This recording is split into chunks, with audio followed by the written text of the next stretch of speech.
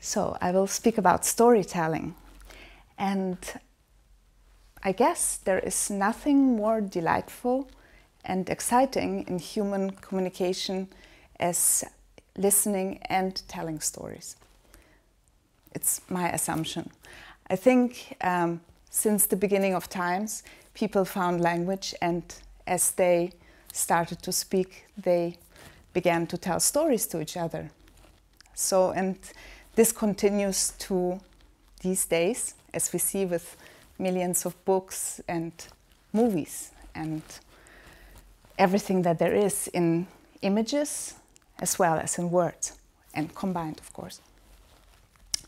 So when I started filming or thinking about making movies, that was because I had the passion to tell stories, specific stories, in my case, in the area of music, because I came from the piano, and also in different worlds, because I emigrated from Russia to Germany, to America, back to Germany, and so forth. So I took everything that my life brought to me to tell my stories.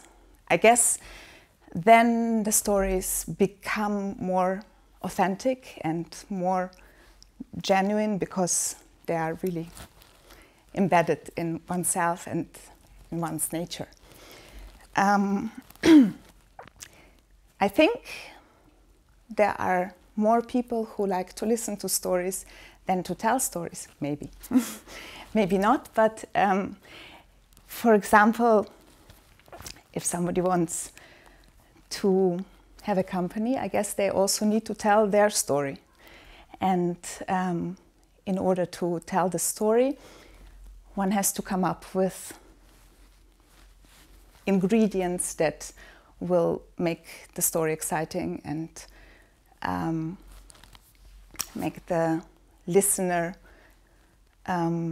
curious and hold him for a while, listening and also remembering the story afterwards.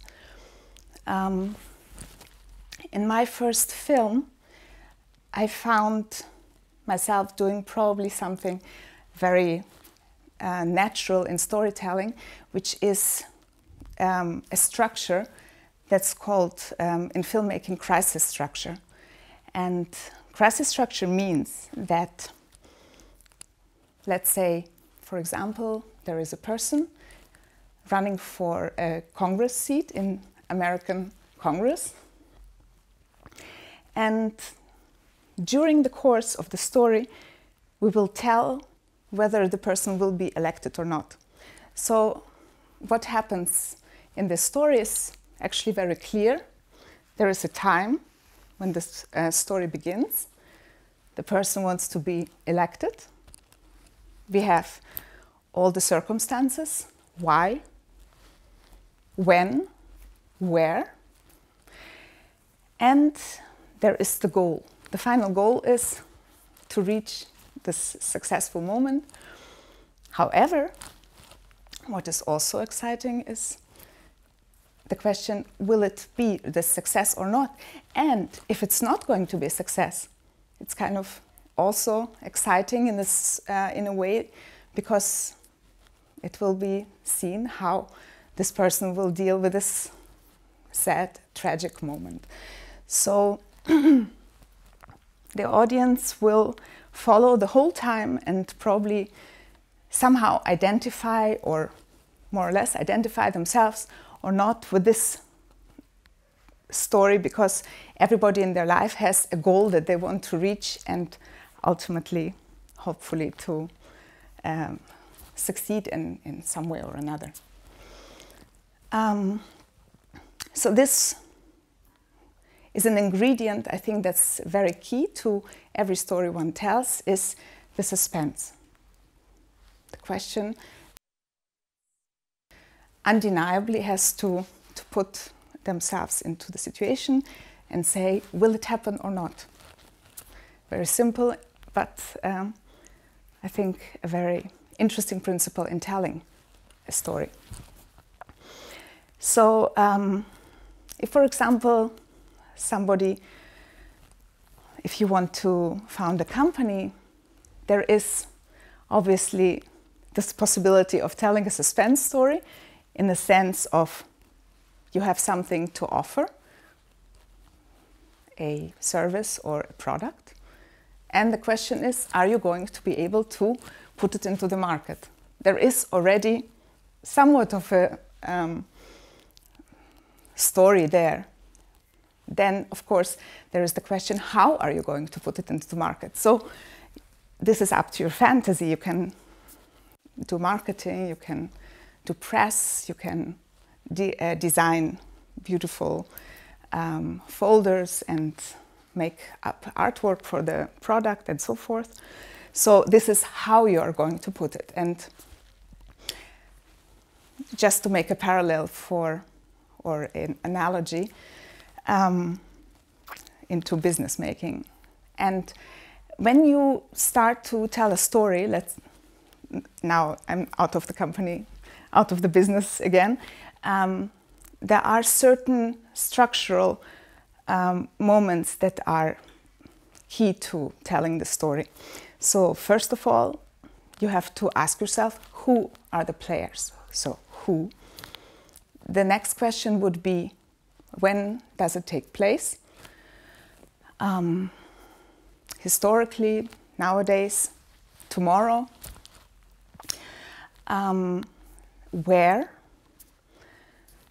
Anywhere in the world, somewhere outside of our world, and so forth. And why? So everybody has to be able to relate somehow why the story is relevant to be told. Sometimes it's in very modern narrative structures, you can also be confused for a while, but there is something, maybe, for example, music, that still will keep you listening. Even though you're completely confused, there is music, and this music somehow motivates you to go on with that story, although you have no idea what's being told.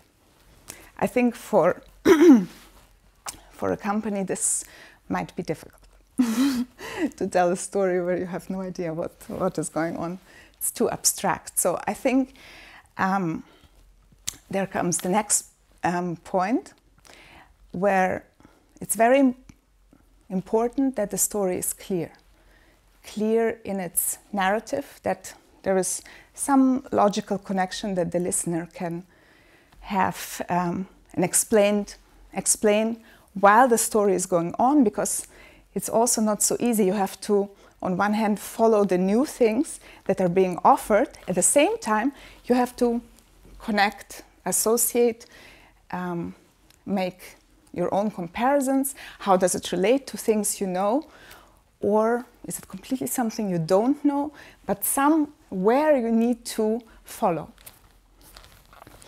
So in a way, the tempo of the story is very interesting, because the tempo keeps the listener either listening or relaxing a bit, or going forward, catapulting him into something completely he doesn't expect, which everybody loves, or making a little sideline, telling a little joke, let's say, which relaxes again. And there is, like in music, also there are moments of suspense and moments of relaxation. Anyway, when you design a story, it's wonderful to have an image to ground you in this image, and you can venture, like in the shape of a star, away from this image and still always be pulled back into it, so that there is a clarity, you belong there, there's a certain center. It's very helpful to collect different pictures that one can just put on a storyboard or on a planning board, to put, to have always something that it's a little impulse for the fantasy. So you see the images and you know there are points, like key points, associative words that can be written below the image, let's say, so that you will have already a certain structure which is very helpful for your next steps. So the more you collect, the more you need to put your collection into some sort of order that will either help you or inspire you. You can take images and then reverse them, and then suddenly your story becomes somewhat backwards, but maybe it's even more interesting. So your own story may surprise you at some points because you can play with it. And I think this is very important. For example, in filmmaking, you write a story, you write a synopsis or treatment and screenplay, and then you start filming at some point, hopefully. And when you have all your material, you are sitting at the cutting table and suddenly there is the story that you have been writing, but the material speaks to you suddenly. There are all these little things that are what ifs. So, what if can be a moment of flexibility which might lead you maybe to a more interesting story suddenly, surprise you completely, and then you start your thinking process anew. So I think while telling the story, you can adjust. I think for yourself as an author, it's also very exciting because you suddenly change perspectives. You had one player who was incredibly, one figure who was even your leading figure. This is how the story started out. And suddenly you hear that the audience seems to be, or like the first time you tell your pitch with your story, is much more interested in your other figure, and you might shift your balance even to the other person. You wouldn't expect that you would have done it in the very beginning, so you start suddenly to have a second strand. Let's say you have a planning board, so you put one story on the top, then you have this other possibility that goes underneath, and then somehow, maybe you have a third even, variation on the theme, and at some point you will see what's pulling stronger, and you can distill it. So you can have parallel developments. You can see which one is better for the story in terms of really pulling it.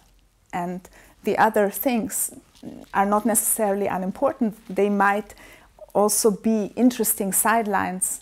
And I think it's always good to have not only one story. At some point it is the easiest, but there are multi-leveled. There are several facets to it.